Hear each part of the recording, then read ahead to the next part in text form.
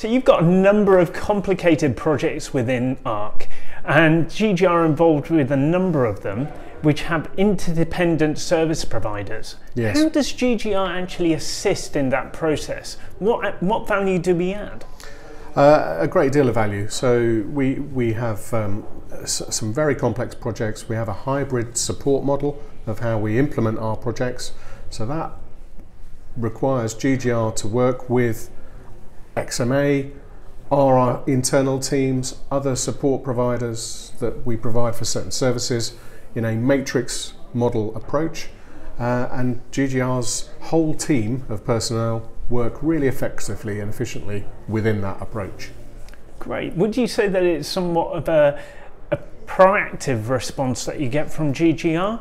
Yeah, very much so. So, you know, every project always has a predetermined scope that you imagine the project to be, but all projects naturally change as and when you encounter issues, or as and when times change, or as and when quality experience requirements change. And GGR have been very flexible and very determined, very supportive to help us get to the bottom of each of those within the cost model and within the experience that we're used to.